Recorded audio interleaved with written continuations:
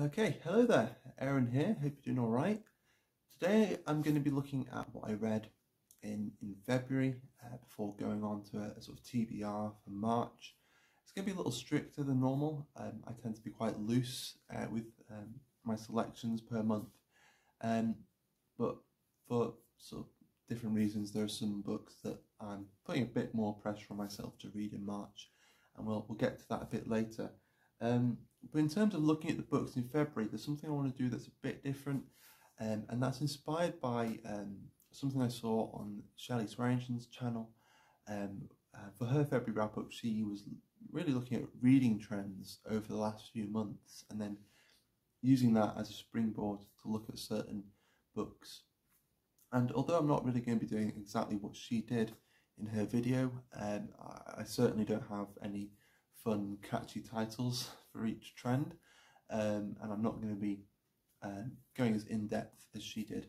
But I've got a couple of trends here that I've noticed so far this month, and I thought it'd be cool to have them in mind before looking at the books. So the first one is that I've been reading more sort of contemporary fiction, more literary fiction, and sort of modern classics, things like that, which is I wouldn't say unusual for me. You know, I have read a fair bit of that in the past, and certainly a fair bit of contemporary poetry and yeah, stuff like that. But I suppose my focus is often more sort of towards early 20th century writing, and then sort of more classics from before that. So it's been quite cool to see a shift to more recent writing. I don't see it as a bad thing at all. It's just yeah, it's different and it's worth noting. And then number two, which is maybe a slight identity crisis really for this channel, for my reading. I've got pie charts to illustrate this. It's that I've been reading less poetry, which is it's terrible, right? And so yeah, the pie charts here, this first one here, if you can see, this darker bit is my poetry reading. So that's a good, you know, healthy, about a third, something like that. And the rest is sort of prose, mainly fiction, because that's what my reading is like, and you know, that's fine. But yeah, a nice healthy third, which I'm quite happy with. Really, I think that's quite cool. But the last 2 months, I've read 11 books, and 3 of those have been poetry. So that's just, you know, just around a quarter of my reading. It's a little concerning. I'm feeling a little bit like this giraffe here. Oh no. But yeah, maybe part of this is to do with the way that sort of Goodreads and Storygraph and sort of, you know, tracking my reading, the way that maybe changes the way I see a book of poetry. I'm thinking more of the book and less about the poems. Maybe there's certainly some food for thought, and I'm going to be mulling that over, you know, in coming months. But yeah, with those in mind, I thought I'd look at the books that I read in February, and really the elephant in the room as to why there's been less poetry and there's been more sort of more recent fiction. The elephant in the room is the BookTube Prize, and I've been reading translated fiction for the BookTube Prize, and since the last time I checked in with you, I've finished half of my grouping. So I've read 3 books from my grouping, and I'm not going to talk too much about them because I don't want to sway any other judges, and yeah, I'll talk about all of the books I read for the BookTube Prize probably in about a month's time, once I've given in my ballot and the results are out. But I thought I'd show you each book. So I read Leila Slimani's The Country of Others. It's quite hard to not say anything about them, actually. And then the next one is In Memory of Memory by Maria Stepanova. As you can see, I don't mix very well with a plain white cover. It's very dirty and scuffed. And then the third that I read, I did technically finish it on March the 1st, but I'm including it anyway. It's The Membranes by Chi Ta-Wei. And really just a word about all of them is that it's just quite cool that I probably wouldn't have read any of these books were it not for the BookTube prize. So yeah, I just think that's quite a wonderful thing that some books that may never have crossed my path. These are books I've been able to read in February, so that's quite cool, and I'm quite happy about that. And then I finished 2 books that weren't part of the BookTube prize, but were both part of book clubs. So the first one is The Sea by Iris Murdoch. This was part of the 1001 book club that Sandy from Miss Reads a Lot has started. And there's a great bunch of people reading this book, and it was, I think, a great book to read as part of a group. There are elements of the book that are quite controversial, so it was great to have different people's opinions. And really, for me, it's a book about how we see other people, and how the way we see other people sheds light to the way that we deceive ourselves, and how those two things are kind of connected, if that makes any sense. And I won't give too much away about the plot and stuff, but I think really it boils down to that. It's about perception and self-perception. And there were some really great comments in that group. And then the third, not the third, it's the 5th book that I read in February. The 5th book I finished was T.S. Eliot's Selected Poems. So as part of the poetry book club that me and David Wiley have been doing over the last few months, we were reading The Wasteland and Other Poems by T.S. Eliot, and most of them were covered by the selected poems, and there were some poems in here that we, they weren't part of the sort of reading for the Wasteland and Other Poems. So there was some supplementary reading on my part, and that was good. I think my view of Eliot as a writer hasn't really changed drastically over the last month. The standout poems for me are still Proof Rock and The Wasteland. I still enjoy Rhapsody on a Windy Night and The Hollow Men, and I still don't understand Ash Wednesday. But I have some newfound appreciation for more of his earlier poems, like Portrait of a Lady and Preludes. And really, at some point in the future, I want to see if I can get some of Eliot's collected poems, just so I can see, get a bit more of a taste for his earlier poetry, because that's really all there is of his earlier poetry. There's Proof Rock, The Preludes, Portrait of a Lady, and Rhapsody on a Windy Night. So that's maybe something to look forward to. In terms of the poetry book club going forward, the only thing I really know is that March is going to be a bit of a breathing month. As you might have seen on David Wiley's channel, he's sort of decided to take a bit of a breather from the book clubs that he's been doing, and he's sort of decided to only read books that he sort of feels he's in the mood for reading, and that's kind of quite fair, and quite happy to give him that space, and also give myself that space, and stuff like that. So there's not going to be a book for the Poetry Book Club in March, and it's kind of touch and see, and we'll just see how it goes in the future. And then there's a handful of books here that are books that I was technically reading during February, but I just never finished. This is one that's down on Goodreads reading, but I didn't actually touch in February, which is Borges' Collected Fictions. And I'm going to try and at least read 1 or 2 short stories from that in March, just as something different, because there's some big books coming up in March, so it might be just nice to sit down with a short story. I read Ivanov by Anton Chekhov, which was the first play I've ever read by Chekhov. And I really quite enjoyed that. Again, I'm not sure if I'm going to read more Chekhov in March, but it was a fun play, very melodramatic and over the top at points, but still fun.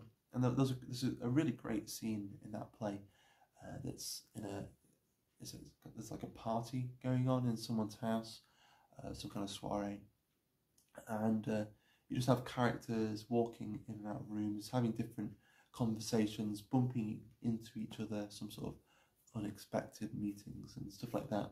And just, yeah, with this kind of cast of characters rotating around, it must be really fun to see on the stage. But yeah, that was my favourite bit. And then the remaining two, these are two that I really hoped I would have made more progress with during the month of February, but just sadly I just didn't get around to them. I think partly due to the more of the focus on the BookTube prize. But I definitely feel like I did less reading than usual in February. I don't know if that's true, but it definitely felt that way. So the Fellowship of the Ring didn't really get picked up that much in February. Back in January, I was finding it hard not to pick up the Fellowship of the Ring. So I read the first half in January and was really finding it hard not to just read the whole thing. But then I barely picked it up at all in February, so I've still got a bit left to go, and hopefully I'll finish it soon, and we'll see where it goes with the Two Towers. I might have to pause with Lord of the Rings while I finish a few other things. And then the other one that didn't really get picked up too much was Byzantium by Judith Herrin, yeah, which is sad. I was hoping to have finished it by now, but I only picked it up a couple of times. But what I would say, it is a book that lends itself to that quite well. Each chapter is kind of talking about its own theme. It's kind of roughly chronological, but it's going thematically through the history of Byzantium. So it's quite easy just to read a chapter in isolation every now and then. Again, that's probably just a book I'm going to be dipping in and out of, and we'll just see when I finish it. But that's my reading in February, and some of those will be carrying on to March. And as it has been in February, my main focus is going to be getting these BookTube prize books read well before the end of March, hopefully in the first couple of weeks, but yeah, we'll see how that goes. And there's one quite small book, one kind of medium average book, and one longer book. And I'm reading the sort of medium one at the moment, which is Civilisations by Laurent Binet. It's going well so far, about 70 pages in. So we'll see about that. And then this next one, I'm looking forward to this one. This is Chasing Homer by László Krasznahorkai, and it comes with a soundtrack. So I'm looking forward to being able to dedicate the time to just sit down, put the headphones on, and kind of sink into it. So we'll see how that goes. And again, it shouldn't take very long to read this. It's quite a short book, and as you can see here, the margins are quite thin. So that should be fine. And then the third one, which is the chunkier one, but I've been told it won't take too long to read. Apparently, it's quite a page turner. Is Knausgård's The Morning Star. So we'll see how that goes. I was quite happily. I read A Death in the Family at the end of last year, and that was a book that I was quite happy to read slowly. So we'll see how this compares. See whether it's a faster read or a shorter read. I'm looking forward to those three BookTube prize books, and it's been a fun experience so far. But I got a few other books here to read in March, and the only other sort of main one that I want to make a good deal of progress with is my March the Mammoths book, which is War and Peace by Leo Tolstoy, which is also part of the 1001 Book Club. That's the pick for March, and it's my first time reading Tolstoy, and I'm only about sort of 30 odd pages through. It's only like 2% of the whole book. So I'm not going to pressure myself to finish War and Peace in March. I think that's, maybe some people can do it, but for me it's quite ludicrous. But I want to get a chunk of it read in March. And then I've got a few books here that I have as provisional books to sort of dip into if I feel like it once I finish the BookTube prize reading. And one of these books is a book that I've been wanting to read since January, and I've had it in my bag. I've been taking it everywhere with me, and I've always just picked up a different book instead of it, which is L'Enfant Terrible by Jean Cocteau. So hopefully I'll maybe pick that up at some point in March, because again, it's not very long, so I should be able to manage it. I just, yeah, haven't picked it up yet. And then, yeah, if I finish the BookTube Prize books with sort of plenty of March to spare, I might pick up The Two Towers and read that, you know, get the first half of that read in March, or what I might do is just leave it and just read the whole of The Two Towers in April. I'm not quite sure where I'm going to go with it, so I'm going to be a bit more loose with The Lord of the Rings, I think. And then the remaining three are poetry collections, because as I was saying, I've been reading less poetry, even though I've had the Poetry Book Club. I've only been reading about one book of poetry a month, really. And I have here 3 books of poetry, and my goal isn't to read them in this month, but really it's just to have them sitting around as 3 books of poetry to pick up when I'm in the mood for reading a poem. So the first one is Louise Gluck's Averno. As I've said before, I'm only just discovering her poetry, and I want to get to know her writing better, so I'm going to be reading some Louise Gluck. There's also C.P. Cavafy, another poet that I've been hoping to read this year and just haven't got around to yet. And then the third is W.S. Graham. I've got his new collected poems here, which I think for maybe 6 months or longer, I'm not sure, I've been saying, yeah, I really want to read this, and I just haven't got to it yet. Yeah, there are the 3 poets that I'm going to be dipping in and out of. We have Louise Gluck, C.P. Cavafy, and W.S. Graham, and the aim is just to, you know, read poems in isolation from their books whenever I'm in the mood for poetry, and eventually I'll finish the books, but I'm not putting that pressure on myself for the poetry. I'm just going to enjoy the poems. So there we have it. There's everything I read in February, and some plans for March. Yeah, I'm looking forward to the BookTube Prize reading, and then we've got some other sort of fun stuff around that. So yeah, I look forward to sort of seeing what you guys are going to be reading in March if you make videos. If you don't make videos, feel free to let me know what you're reading in March. But yeah, I think there we have it. So thank you very much for watching, and I'll see you again soon.